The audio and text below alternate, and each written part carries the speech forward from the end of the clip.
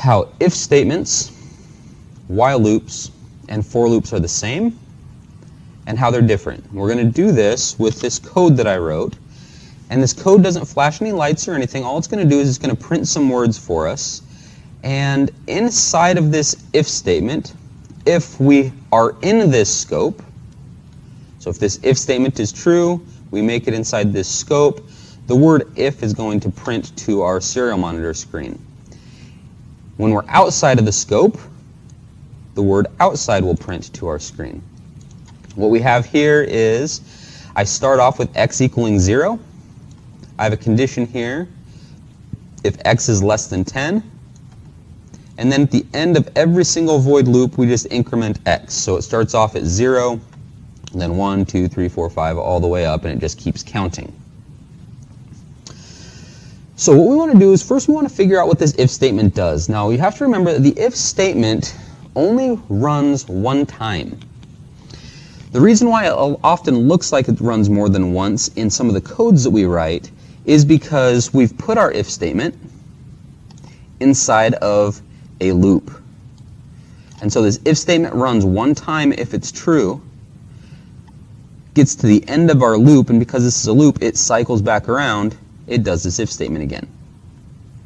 So yes, this if statement can happen more than once, but it can only happen one time for every time that the loop runs as well. So we can try to predict what's going to happen, so you can pause the video really quick, see if you can think what's going to happen, what's going to print to the screen, what's the first word that's going to print, what's the second word. Try to think about maybe the first few of these, maybe up to the first 20, 25 of them. Kind of see what order you think is going to have happen in there.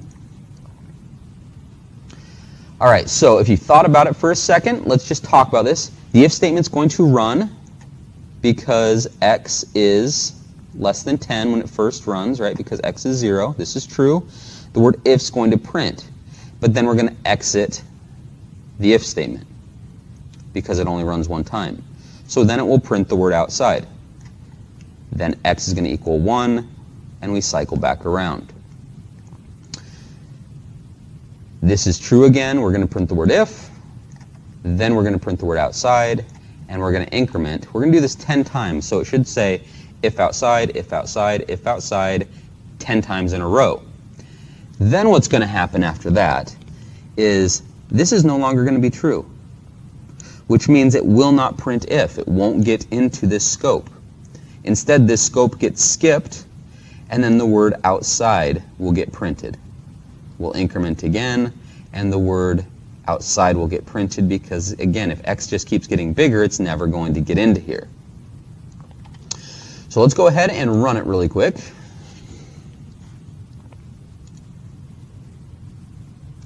All right.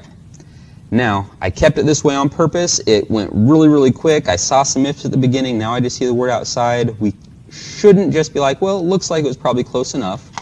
Let's fix this a little bit. Let's put a delay in here.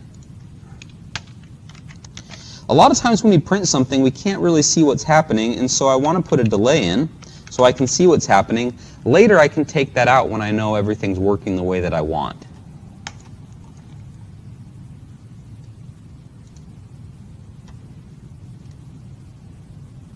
All right, that's a little bit better. There's also this button down here, auto scroll. If I unselect it, you can see that it keeps going even though we're not.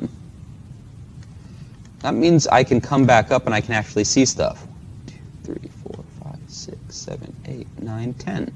So it printed this 10 times, and then after that it printed outside over and over and over again. So that's kind of what we thought would happen. All right, so let's figure out what would happen if I just changed my if to a while. So let's think about it. Go ahead and pause it, and with this code written the way that I have it here, try to think about what would happen.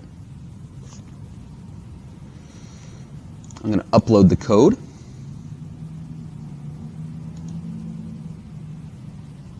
And I just get a ton of if statements. There's no delay. Things are going really quick. Try to figure out why it's running this way. If you have to pause the video for a second to think about it, go ahead. So what's happening is x starts at 0. That means this is true. And then we get into our while loop scope. And the only thing that our processor is doing in this while loop scope from our code is going to be this line of code here on line 12. It's just going to print the word if. At the end of each time of it printing if, it again has to check this condition to see if it's true. And it is going to be true, because what it does is it goes back in memory and it says, what does x equal? Well, in memory, x equals 0. And it's going to always equal 0 because I haven't changed it. On line 16 here, it's true that I do have an x++, but we never get to line 16 because we're in this while loop just running line 12 over and over and over again. So with our while loops, we have to be a little specific. We not only need a way to get in, we need a way to get out. So all I'm going to do, I'm not even going to have to type anything here. I'm just going to put this into my while loop. I have a way to get in, right? X equals 0, that's what it's going to start out with. And I'm going to be changing x within my while loop now, which means that after this runs 10 times, it should get kicked out, and the word outside will run forever after that. So what's the difference between this and my if statement if this runs 10 times just like before? Well, I should get 10 ifs in a row printed without it alternating between the if and the outside. Remember, with the if statement, it would run this once, hop out, do this, then it would come, hop in, hop out, hop in, hop out. This one's just going to do this one 10 times before it comes out of this at all. So let's upload.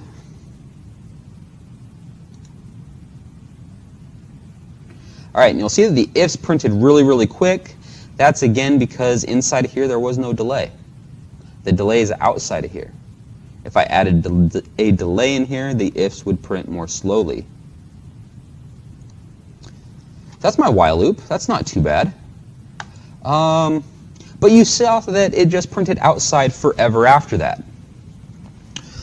What would happen if I changed this from being global to this being local? Whoops, not a 3. There we go. So think about it for a second. Again, just a small change, but what would be going on here?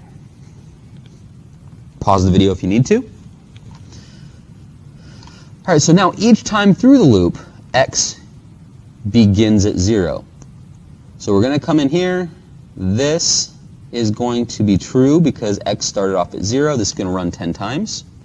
Then we're going to print the word outside once. We're going to delay a short amount of time. I'm going to even make this a little bit longer so that we can actually see that delay. Then we're going to come back up here and we're going to reset this variable. We're going to make x and set it to 0, which means this is going to run 10 times. So what should print is the word if 10 times, then the word outside. We should then have a 1 second delay. And then it should print the word if 10 times and the word outside once with a 1 second delay. And it should just keep doing that forever.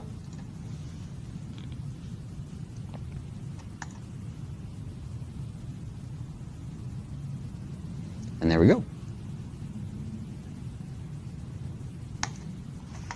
All right, lastly, let's talk about a for loop. If I simply just change this word to for, and I upload the code, I get some weird information here. It says that it expected something, not sure what's going on, and the reason for this is the for loop needs to be more specific. We don't just have a condition in here. We have to put 3 things in here. Remember, we have to have our we have to have our variable that we're using, and a lot of times we'll give that an initial value in there. And that goes first. So what I'm going to do is I'm going to try to do as little typing as possible here. All I'm going to do is I'm going to take our value x, that's the thing that our condition is dependent on, and I'm going to drag this into our for loop. All I'm going to do is I'm going to put a space in to make it a little bit more readable. I also need not only my condition, but lastly I need how is this going to change? How's my x going to change? Again, I already have that, it's just in here, but for a for loop, it needs to be on this line.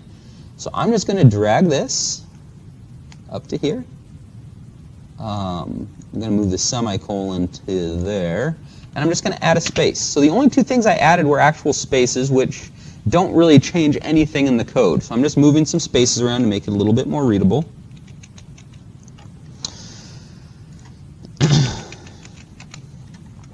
This for loop should run exactly like our last while. What it does is every single time it gets entered, x is going to start off at 0. It's going to increment by 1 every time through the scope, and then we're going to do this 10 times. We're going to hop out, print the word outside once, delay 1 second, and then we'll do it all over again.